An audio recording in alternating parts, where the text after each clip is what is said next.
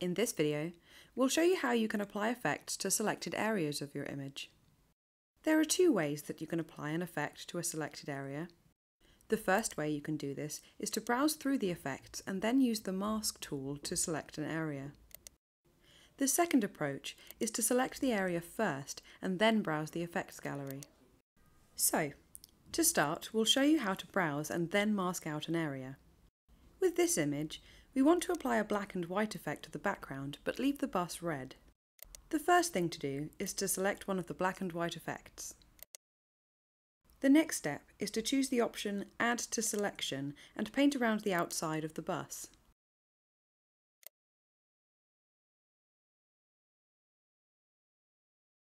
When you're finished, click on the paint bucket to fill in the rest of the background. To refine your selection, you can adjust the size and style of the brush. You can also choose how to display your selection for more accurate results. Now, we're going to show you how to select an area first and then choose an effect for your photo.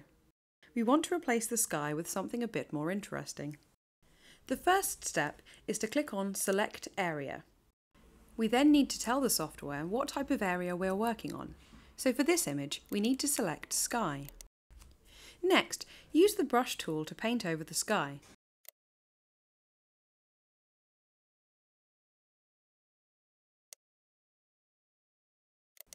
Once you've finished, click on Confirm Selection and Browse Effects. You can then browse all of the effects that have been specifically designed to work on areas of sky.